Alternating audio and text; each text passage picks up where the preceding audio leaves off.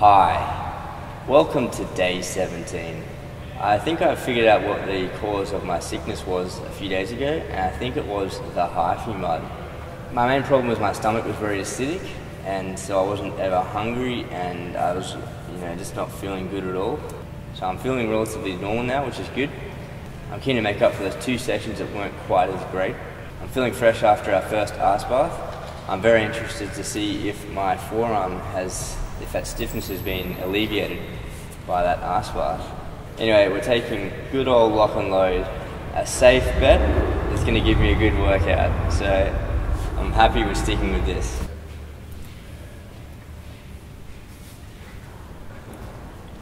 Yeah, it's a good pre-workout. Tastes pretty good, and my stomach feels great. I started this workout doing a Zarian on level 5. My goal is to do level 6 for 5 reps. This slams those tendons, especially when you do it up first, just after you've warmed up. Since we're doing perfect form, and I was really struggling with the form on this last rep, I cut it off at just 3 reps. I trained the planche early in the session while I was fresh in order to do a more advanced variation. You'll notice I'm focused on keeping my body shape at 135 degrees throughout the whole movement. I don't want my body shape to deviate from that angle at all. The main goal is to get my butt level with my shoulders, so I'm actually in a planche position. Thanks again to Craig for this one. Check out day 15 where he showed us the progressions for planche. He trained this skill in addition to the planche negatives. Unfortunately, I couldn't maintain the 135 degree angle throughout the exercise, and as such, I brought it back down to 90 degrees for the remaining sets. I was very happy with these reverse muscle ups. They were quite explosive in order to preserve my strength. Most importantly, they were very clean. If I can do 2 reps of the reverse muscle up, which is the hardest part of the elevator, I should have no problems doing a single elevator. I'm now doing the second half of the elevator to bring my elevator full circle. Watching my day 8, I realized I wasn't going very deep, probably only to 9 degrees. Again, I wasn't fully aware of this until I saw the replay of my set. So this time, I'm really focusing on getting really deep into that shoulder stand position, since that's the top of the reverse muscle up, and connecting these 2 skills will give me the elevator. As Tarson's suggestion, I'm going to start my last set in the shoulder stand, and then that'll be 1 rep, 2 reps.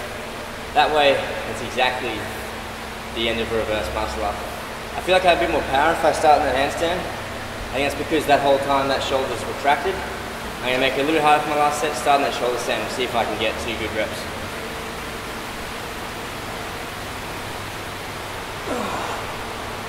I don't know what it is, but I feel like I'm like this and I need to be...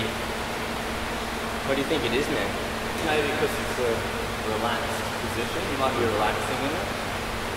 That's the exact reason why I can't do a reverse muscle up, because in that, coming from there, I just struggle. So there you go, still got some work to do. I'm going to try on my next session to go from a fresh shoulder stand to handstand. 1, 2, 3, 4, 5, 6, 7, 8.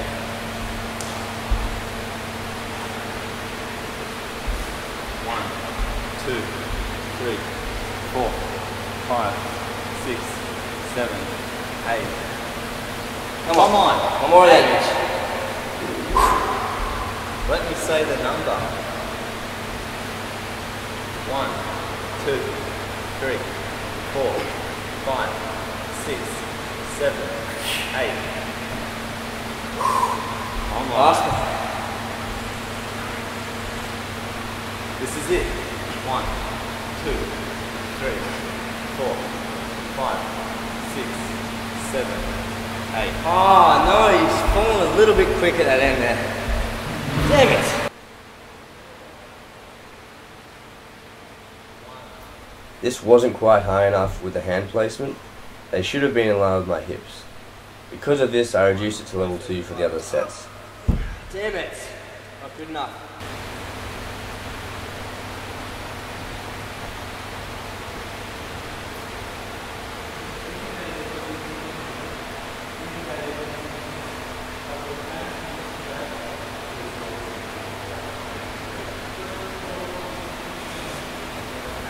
second one was a little too fast there.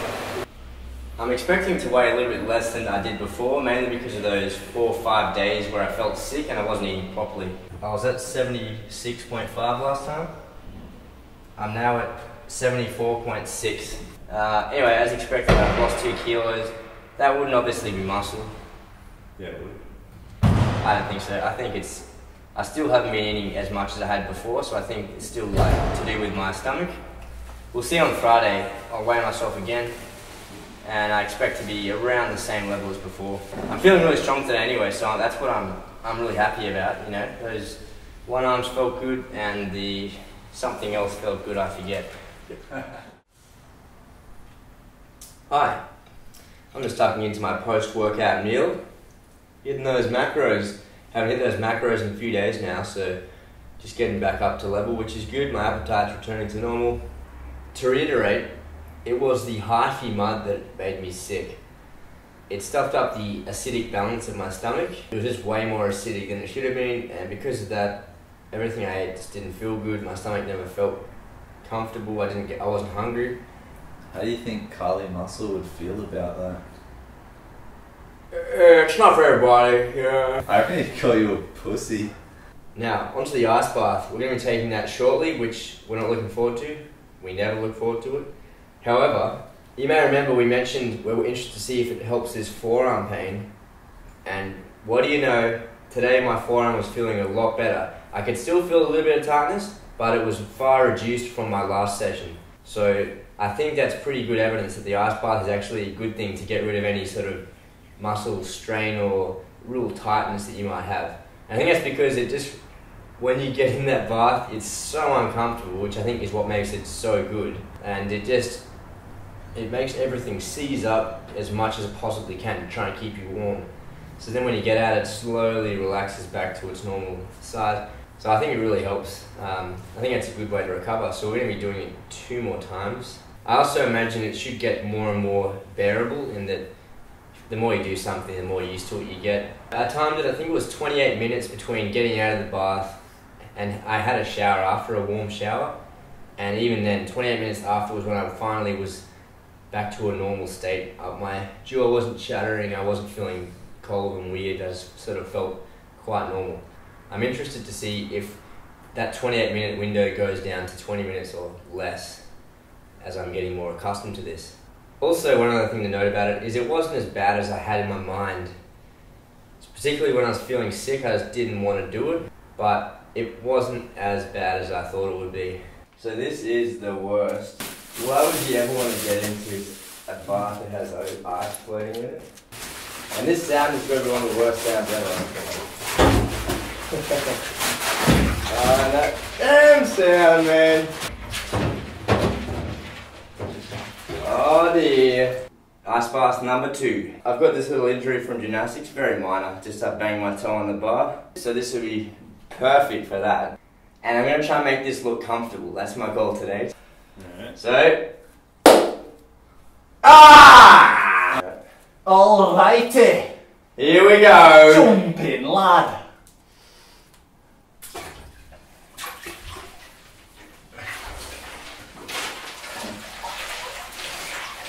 Oh, beautiful. Beauty. What the? You're not even hyperventilating. Nothing like a nice warm bath. Oh yeah. Compare this to on Monday. Yeah, it's not comfortable at all. I'm just hiding it better. Oh, really? Yeah. It's starting to suck. Well, you're already 1 minute in.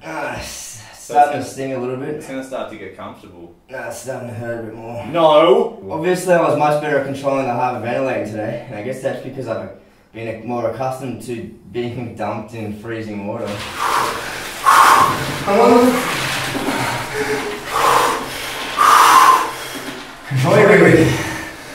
I'm handling it a lot better the second time around, which is good to note. I'm actually feeling a nice sort of warm sensation around my body. My fingers and toes are hurting. My traps were hurting a little bit, but that's gone away.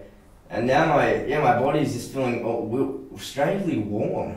The extremities are hurting, that's for sure. I'm just getting a few jitters now through the hips. They're shaking a little bit. You look so comfortable though. Like you don't, doesn't even look like you're cold, man. Tell me a bedtime story. Comfy, man. Yeah. Come join me, ladies. So ice baths aren't that bad, everyone. It's as easy as sitting in an uncomfortable place.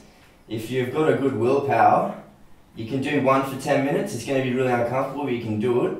And then if you do it 2 days later, much easier. I'm really interested to see how we find Friday, because that'll be the third one. Is it going to be like a walk in the park?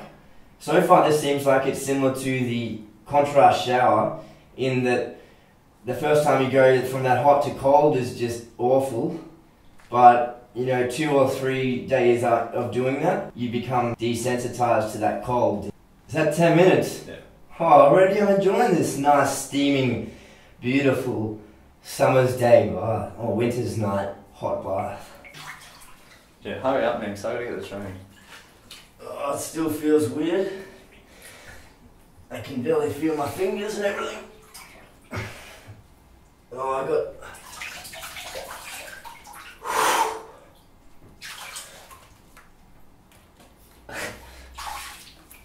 Okay. Again, I get a tingle down my whole wrist and in my hand when I try to put that weight on it to get out. The jaw is now starting to chatter again. And the traps are really always trying to creep up and tighten up, and I think that's just to warm me up. So to summarise, I think that was more pleasant than the first one. I think I'm better at regulating my own body temperature. Starting to shake now. We'll note what time it is and I'll check how long it takes me to get back to normal. Last time it took me about 28 minutes with a hot shower. But all in all, that was easier than the first one.